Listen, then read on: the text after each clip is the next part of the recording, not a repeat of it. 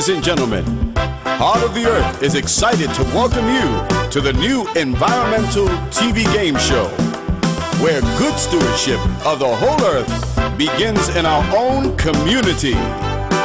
And now, here's your sustainability host, Angela Hart.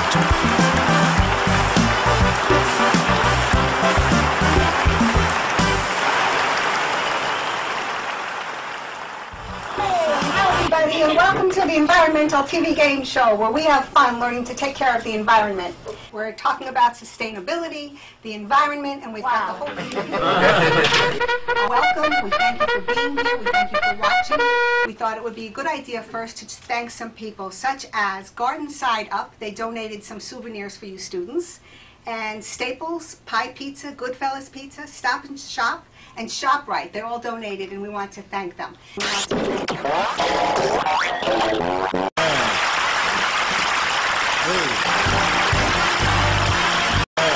And I wish to thank Staten Island Tech for letting us film here. It's been such a pleasure. The crew is so professional. Frank Mazza, thank you for giving us this opportunity, for believing in it. We really appreciate that you let us do this. So let's have fun. Let's play the game. So we thought it would be good to introduce everybody who's participating on the game. Start with you today. What is your name and what school do you go to? Monica Grabowski, and I'm from New York High School. And what do you like to do? I like to play sports and to draw. Wonderful. And you? I'm Stacy, and I'm from New York High School, and I like to read and write. Read and write. And look at the camera and tell them about yourself, Victoria. Hi, my name is Victoria, and I go to New York High School. I love fashion, and I also like to read on my spare time. Beautiful. And you? Hi, my name is Jessica Menica. I am a junior at New York High School, and I like to travel and play sports. Sir? I'm Jay Campbell from Goodfellas on Victory Boulevard. I'm the general manager. Wonderful. We have a great team. So you're the students, and he's the green partner that's going to help you. And on this side... my name is Bernard Veneziano. I'm an athlete. I like to golf, and I also play football. Whoa, okay. And Lauren, tell us about you. Hi, my name is Lauren. I go to Fort Richmond. I'm a junior, and I'm on the track team. Wonderful. Hi, my name is Mopi De Silva. I love playing the piano, and I love reading. Terrific. And you, Mr. Mirage, is that how you say your name? Yes. I love it. Yeah, I like to play guitar, and I run track as well. What kind of music do you like to play? Any type. All music. That's terrific. And you, sir? Hi, my name is Dr. Mark Salemi. I'm owner and partner of Northside Animal Hospital in Port Richmond. And they take very good care of domestic animals as well as life, because this is our guest speaker. Introduce yourself and where are you from? My name is Jessica Kratz, former park ranger and the coordinator of the Greenbelt Nature Center on Staten Island. Wonderful. So Jessica is here and she's going to speak for about 8 to 10 minutes about rocks, rocks that rock. And your job is to listen very closely, because after that we're going to ask you questions. If you get them right, you score 1 point, and your green partners are going to mark 1 point for each score for your team, respectively. If you don't get it right, it's going over to the other team. We're starting with this team today, and then the questions go to you. We always take a fresh question, and we recycle the question we originally asked. We save it for later, okay? At this point, I'm going to turn it over to Ms. Kratz. Let me think your questions, and I'll be spinning the wheel when appropriate. So the board, okay? Sorry. And as you see right here, beautiful Staten Island, about 60 square miles. It's broad-shouldered and narrow-waisted, 14 miles long by 7 miles wide at its widest point. And in that tells a lot of interesting stories about time, a very long, long time ago. And a past that we can't remember and is not really written about is evidenced in our rocks. And one of the more interesting rocks that we have on Staten Island that tells a very different story is serpentinite. Looks really hard, but on the Mohs scale of hardness, it's only a number 2, meaning it's about as hard as your fingernail, and a penny, which is a number 3, can scratch it, believe it or not. Wow. And I chose this rock kind of deliberately. It looks a little bit like the continent of Africa, which is interesting because this rock is also found on the continent of Africa. Okay. Another subject I like is green cleaning products. And the fact that bacteria on wine creates vinegar. And vinegar can be used to do a lot of things, polish chrome and clean general things around the house. Different types of stuff you can do with vinegar. And we have sodium bicarbonate, getting it back to chemicals. And the connection here, the common bond, is sodium. And I'll talk about another, it'll bring us back to another rock. But this is great for you know, cleaning out stains on coffee pots, countertops, drains, and you can even brush your teeth with that. It's in some toothpastes, or some people, you know, kind of take it right out of the box or the jar and brush their teeth with that. And speaking of sodium dioxide, actually it's silicone dioxide rather, that is quartz. It's a rock, and you'll find it like beach pebbles or in a stream bed, and that's actually harder than our serpentine friend. That's a Mohs hardness scale of 7.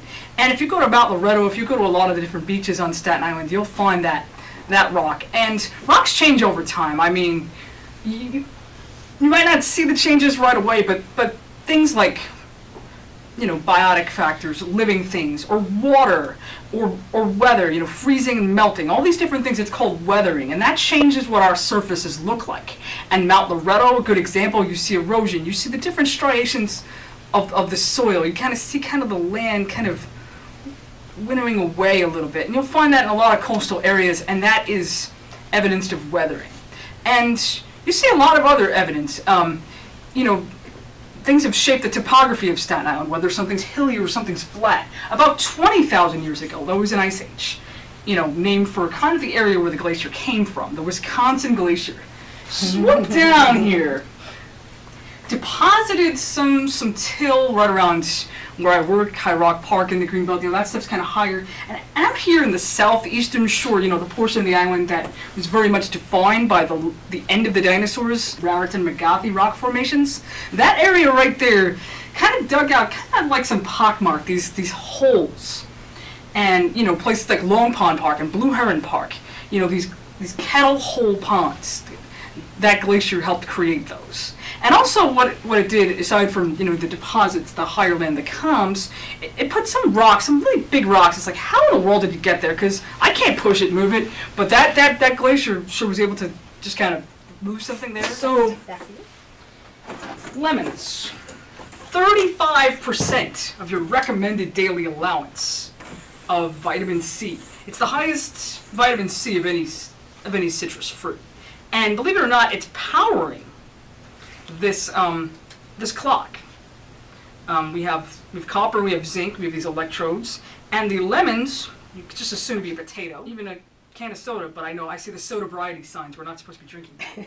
But they're base. So instead of actually having a battery in this clock, these lemons are powering this clock right now. Where's the clock?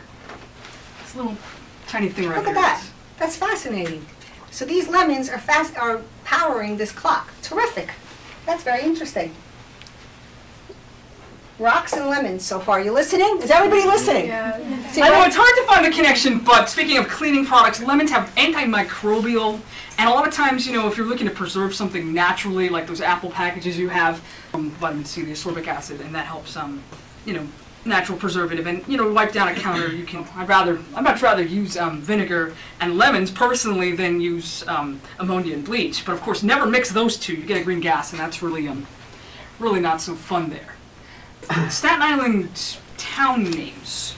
You know, I know in the Flintstones it's like from the town of Bedrock, and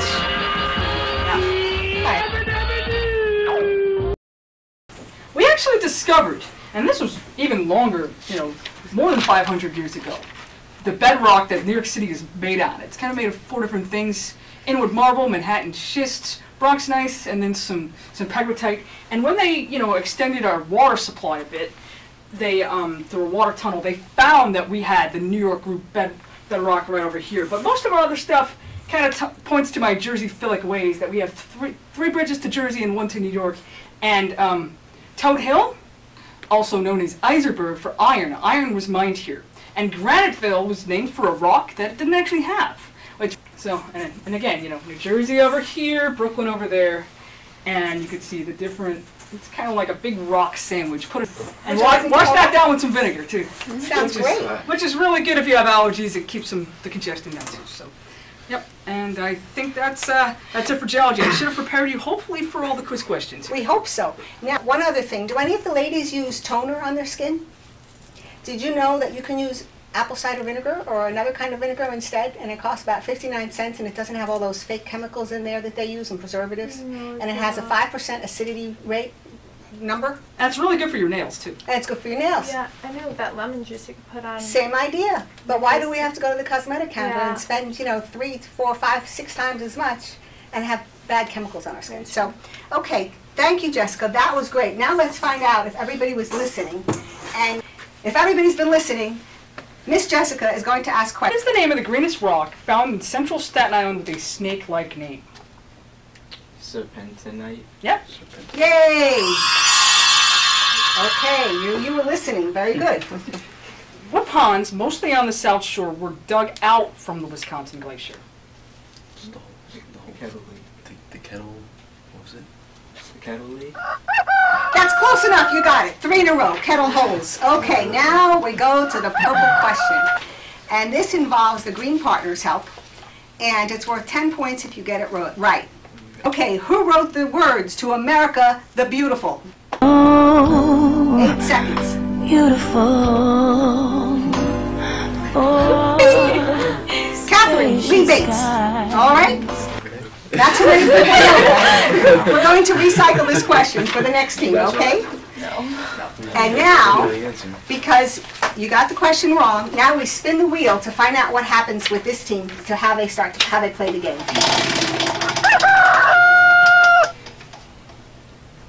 Ooh, you get a 10-point question. It's good if you get it right. What year was America the Beautiful written? Was it 1750, 1798, or 1893? And your green partner can help you with this. And you can help too. No pressure, green partner. What year was America the Beautiful written? 1750, 1798, or 1893? This 1798. I'm sorry, it's wrong. It's 1893. Oh, Okay, so now what happens at the end of game of round 1, and we start a new round, and we'll start with this team with a 1-point question. Miss Kratz. What do we call the large rocks, such as the one at High Rock Park, that High Rock Park may have been named for, that was deposited by a large sheet of ice?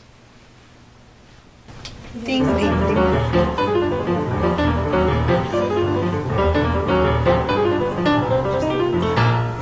An answer, please. And your answer is? Erratics? Erratics? Glacier erratics? Yes. Yes! Yay! Okay, 1 point for this team. Now, great, you're doing great. And now, the next question. What are the 2 most common geological formations that make up most of southern and eastern Staten Island? You can speak up so the camera can hear you. We'd like to hear your reasoning skills on the show. What do you... I think she just told you guys that too when she was speaking earlier.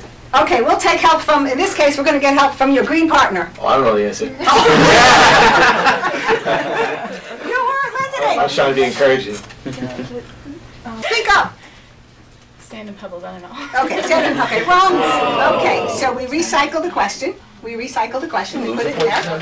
Know the answer to the Do question? we reveal the answer to the question? Okay, we will. It's mahogany formations and Raritan. The Raritan and McGaffey formations. McGaffey. From the Cretaceous era. Okay, so now we're back to this team. What is the name of a mineral found in many foods that was once mined from Tone Hill? Iron. Yes. Okay, 1 point. Wonderful. Great. And the next question. What is the Mohs mineral hardness scale rating for serpentinite? 2. 2. Yay! 1 more to go before you get to the 10-point questions. Citrus fruit offers 35% of our recommended daily allowance. Lemons. Yay! Was that 3? Okay. So, for 10 points, Beautiful. For spacious sky. what is recycling? A process of using new materials to make new materials. A process of collecting old materials into landfills. A process of using old materials to make new materials, or none of the above. Using old materials to make new What does that materials. say? Old materials to That's new right, materials? 10 points. Great, excellent. Now you get another 10-point question. All right, exactly, 5, that's what we like to see. Okay, what is a landfill? Is it a black hole, a hole in California, a place where all garbage is taken, or none of the above? A place where all garbage is taken. Yes, another 10 points. Rocking guys. We got one. Fist bump. What newspaper did America the Beautiful first appear in? Was it the Congregationalist, the Inquirer, or the National Intelligencer? Shows. Yes, in July 4th, 1895. You're good, Mirage. You're not a Mirage. You're the real thing. Great. Okay, did you write the 10 points? Yeah, I did. Okay, don't forget. All The right. next one. Who's the composer that wrote the music to which we sing America the Beautiful? Wrong, I'm sorry. It's S.A. Ward. Oh. Okay, so now we're back to 1 point questions on this side, but first I have to spin the wheel to see what happens for you. This will be worth 2 points instead of 1. What is the process called for breaking down rocks, soil, and minerals through contact with the Earth's atmosphere, biota, and water? Weathering. Yes, I got that. that's worth 2 points. And the next question. They come back. What do serpentinite and fingernails have in common? Same hardness. Same hardness. Yes. And that is what? What number? 2. Yes, high fives! Yes! Excellent! All right. That was blue? That was a blue question? Okay. This is a trick question. What is the name of the scenic overlook in the Greenbelt that was made from rock fill dug up when the Staten Island Expressway was created in the 1960s, named after a master builder? Hint, hint, 10 Commandments. A mountain? Mount Loretta? No? Actually, it's Moses. Try and give you a hint with the 10 Commandments. But that was a trick question because she didn't cover it, so you get another chance to answer the next question. We were improvising here. That gets edited out, right? Okay, what town in Staten Island is named for a rock that doesn't exist there? Graniteville? Yep. Yes, I found that very interesting. When I received these questions from Ms. Kratz, I was very surprised to hear that. Now we go to the 10-point question. What is the name of the tune that S.A. Ward wrote for America the Beautiful? No. Okay, it was Materna. So we lost that, but we'll start with this side now, and we'll go back and we'll start with the 1-point questions again. Good try, though. It was a good try. What is the name of the product which is the result of the effects of bacteria on wine that can be used as a natural household cleaner? Yes, vinegar. All right. What is the name of that natural household cleaning product that's also known as sodium bicarbonate? Baking soda. Yes. What is the oldest geological formation on Staten Island? The Ordovician one. Yeah. Oh yeah, that's right. Wow, you did it again. Ordovician serpentinite. Very good. Beautiful. Is that because you knew it or because you heard the lady teach it? I knew it. God bless you. You're doing great for the team. You knew it? Did you get 3 right just then? Yes. All right, so you know what happens now? I'm so sorry. Okay, we're going to ask you true or false. Some common features of mountains include the following: a gorge, a slope, a valley, and amper. Is it true or false? A gorge. A gorge, a slope, a valley, and amper. What do you think, Green Partner?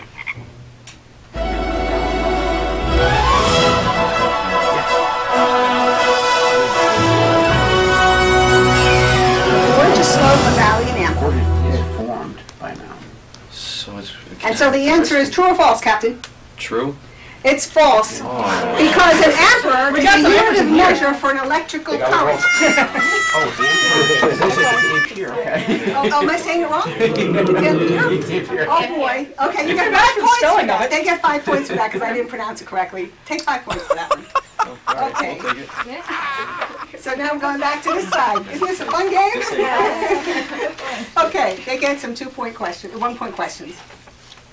What is the name of the bedrock foundation? And I'll accept either one of the 4 things mentioned or the entire thing altogether. Found during excavation for the Richmond Water Tunnel between Staten Island and Brooklyn below the entrance to New York Harbor. Hold on 1 second. We forgot to spin the wheel, and this is going to give you pressure. Okay, so you get to help with the answer, the green partner. And so you want to hear that again, green partner? Yes. What is the name of the bedrock foundation, either the entire collective or I'll accept any of the individual components, found during excavation in the 1960s for the Richmond Water Tunnel between Staten Island and Brooklyn below the entrance to New York Harbor? Wasn't it marble schist and all that? Yeah, schist. Was Raritan one of them? Which is it? Is it schist or is it Raritan? Schist. And it's schist. Trust your captain. That's right. Yes. The New York group, which includes Manhattan schist, Fort of Nice, Inwood Marble, and the Pegmatite formations. Okay, so you got a point for that. How many points do you have so far, this team? Now, Not so many. 8. And how many points do you have on that team? 44. 44. Okay, we're going to go back to this team now. 44? Yes, and we're going to start with that. I have 2 more. That's okay. Let them spin. Let's see if they can get a higher point flag. Okay, let's see. It's a democratic game. Oh, good going! She was a good idea. 10-point question. True or false? The Southern Alps are constantly changing because the Pacific plate is being pushed down under the Australian plate, and that causes the Alps to rise up. Is that true or false? Yes! It sounded like a fake answer question, didn't it? Well, very good. So you just got 10 points. That's excellent. Now we keep on going with another 10-pointer. True or false? The largest range of mountains is the Atlantic Ocean. True or false? It's in the Atlantic Ocean. Thank you. It's false. Oh, it's true. I'm sorry. Yes. Okay, but we got you 10 points. Now we spin. Whenever you get to the next team, we spin to see what happens. 10 points. 10 points again. Okay, true or false? Mountains exist on only half of all the continents. True or false? Captain? False. You're correct. You got 10 points. Okay, now you get another one like that. True or false? The highest 14 mountains in the world are all found in the Himalayas. That's false. False. They are found there. It's true. What? Yes, that's right. So now we're going to spin the wheel again.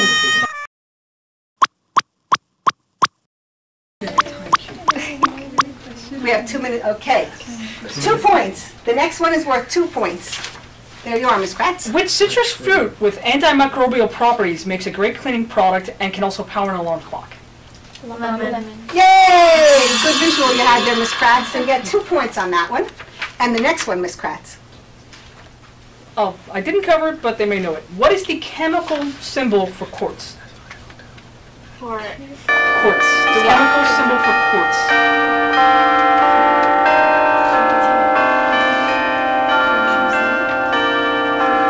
Let's give it to them. And it is what? SiO2, silicon dioxide. Well, I tell you what, since you didn't cover it, I'm going to give you this question for 2 points. Okay. Because it's kind of easy. True or false? Mountains occur more often in oceans than on land.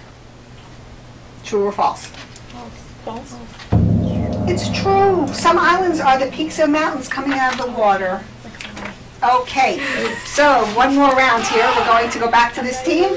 We're going to spin the wheel to see what happens before they get a question. Back to you. This is the first time we landed on the yellow one. Back to you. I'm out of questions. Okay, and this is going to be worth 1 point as if we had more. True or false? Sorry about that. True or false? Because peak load plants along a mountain slope, ecosystems can change quickly from one area to the next because of peak load plants. Is that true or false? What do you think? I'm going to let the green partner help. Is it true or false? False. He's right, yes, good. So you just got the point for that. It's actually because of rapid changes in altitude and temperature. All right, we're going to have one more round for you guys, okay? In some mountain areas, the rivers are permanently frozen. These frozen rivers are called what? No, I'm sorry, I got this. I'm bleeding. Frozen rivers? What are frozen rivers? Ice. And what's another name for ice? Iceberg? And another name? Glacier. Glaciers, you know, yes. Okay, everybody, we thank you so much for playing. Let's see, I think we know that the winners are technically in this game. This team and this school is called, look into the camera and tell you who you are. Port Richmond. Port Richmond in Staten Island.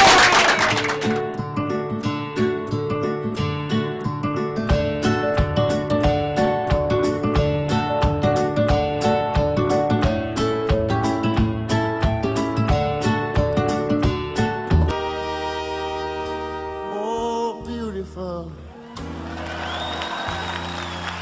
Hart heroes grew in liberating strife.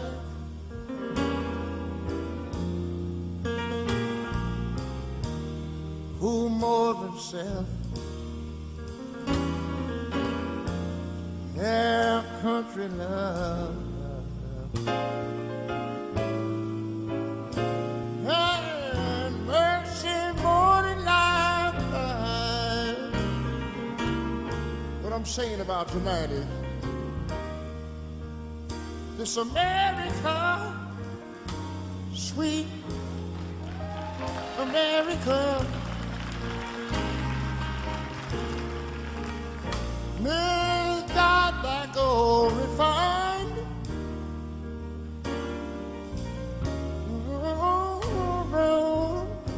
Till our success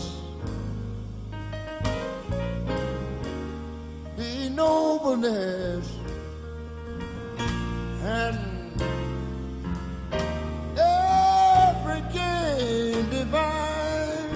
And you know, when I was a little boy, I remember we always sang these words. Oh, beautiful, ah, spacious skies, ah, amber waves of grain,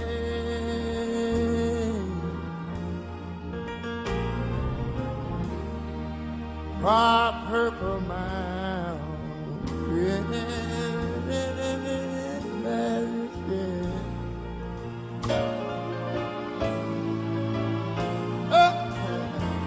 Above the fruited plain. Wait a minute. America, America.